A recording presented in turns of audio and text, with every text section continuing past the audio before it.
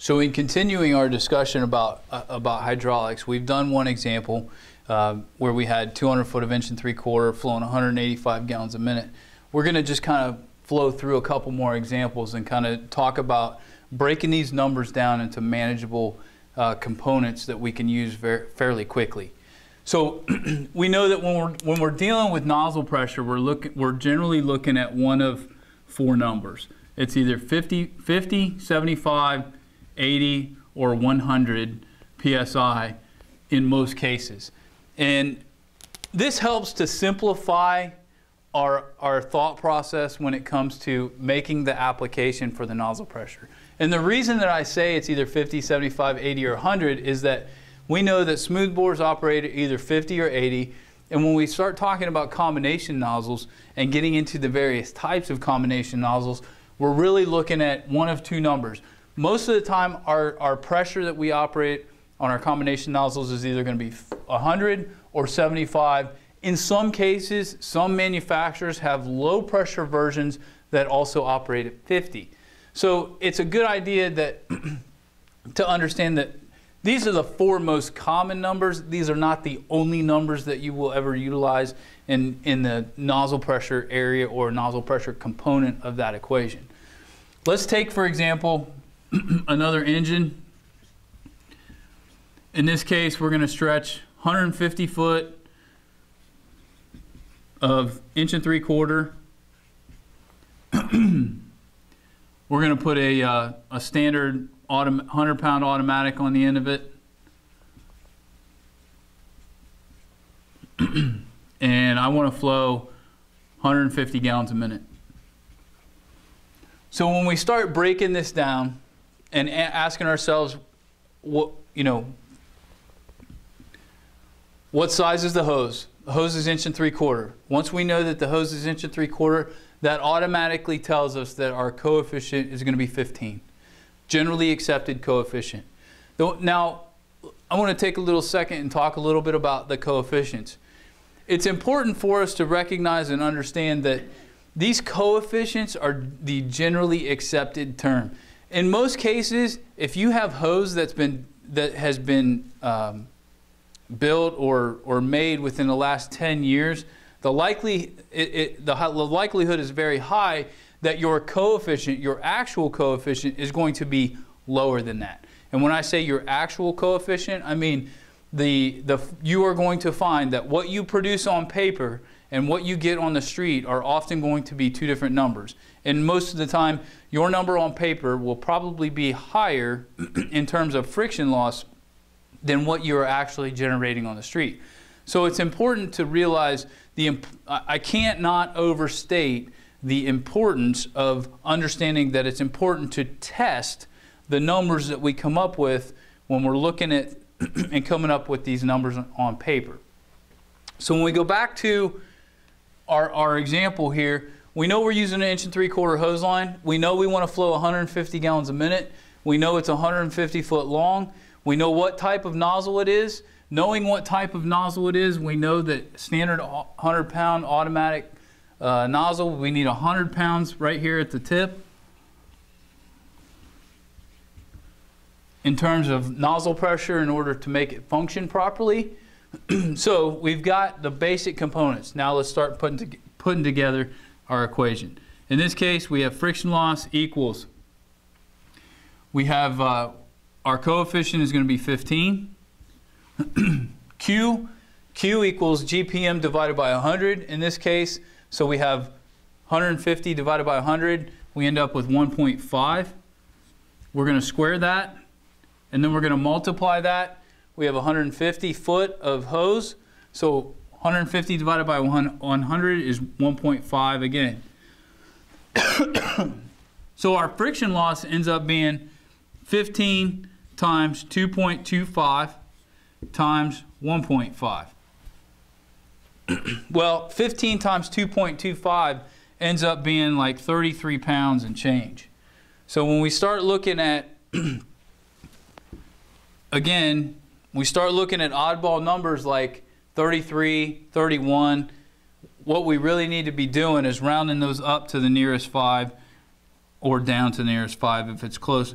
Typically, if it's less than 2, I round it down. If it's more than 2, I'll just round it up. So in this case, we're going to end up with 35. Multiply that times 1.5. So 17 and 35, we end up with 47? 47 is our friction loss component.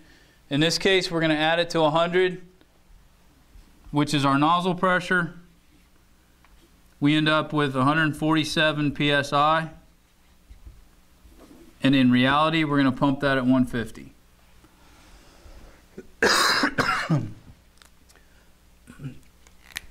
So it's important to understand that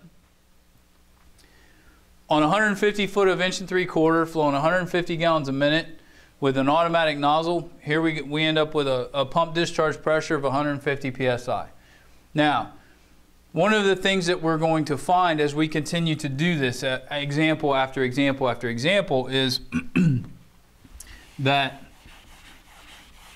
utilizing these same coefficients, our friction loss becomes consistent for the volume that's discharged over the varying hose lines. Now, if you'd like me to put that into English, what I'm saying is, in this case, for 1 3/4 hose, we know, we just did an example at 150 gallons a minute.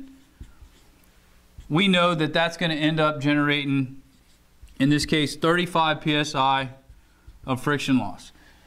At 150 gallons a minute through 1 3/4, you're always going to come up with 35 pounds because you're always utilizing the same coefficient. The only thing that changes is your length. So that's 35 psi per 100 feet.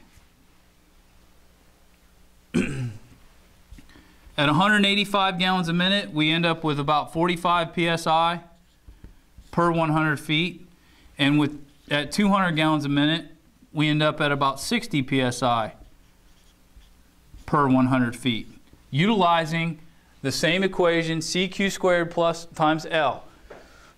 So these become constants and a quick way for us to do friction loss on the street. And here's an example we'll just whip off the top of my head. 300 feet of 1 3/4 with a smooth bore on the end of it flowing 200 gallons a minute. All right? What's my friction loss? I know my flow is 200 gallons per minute. I'm going to utilize 60 psi per 100. 60 times 3, I got 180 pounds of friction loss. Plus my nozzle pressure, which is 50. My total pump discharge pressure is 230 psi.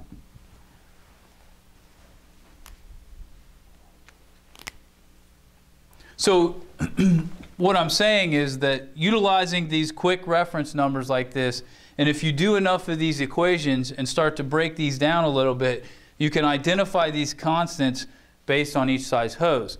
Why would we want to do that? Well, most departments don't really use 5 or 6 different sizes of hose. Most of us are using one size of a small attack line, a 2.5, and generally some type of a supply.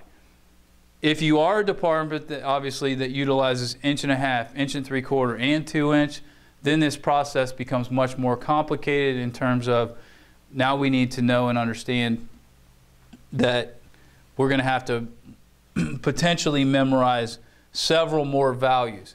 And what I mean by that is if you start to do this for 2 inch, what you end up with, you'll come up with a number at 150 gallons a minute through 2 inch, 185 gallons through 2 inch, 200 gallons, and then 225 gallons. But what I'm saying is you're going to end up developing these constants based off of volume, and this is per 100 feet. So that gives us the ability to do a real quick down and dirty friction loss excuse me, friction loss math calculation on the fire ground if we have to. One of the questions that has been raised recently is that, and this is a question that I get fairly often, is where does that needed fire flow number come from? And it comes from a couple of places. When we start looking at our pump discharge equation in its most basic form on flat level ground with no other appliances, this is going to end up being our equation. You know, one of the questions that we're asking is how much water do we need to flow, or how much water do we want to flow? And where that, the thought process of where that comes from, that can come from a lot of places.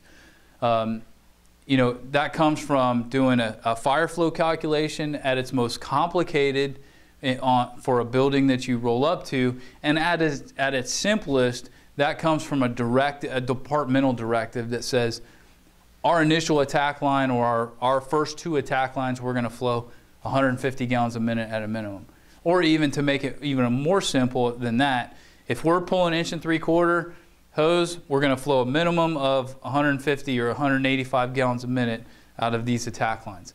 And we're setting a determined amount of flow based off of the hose size that is manageable for our staffing level, as well as the staffing that we can potentially get to that fire scene in order to aid in whatever's going on.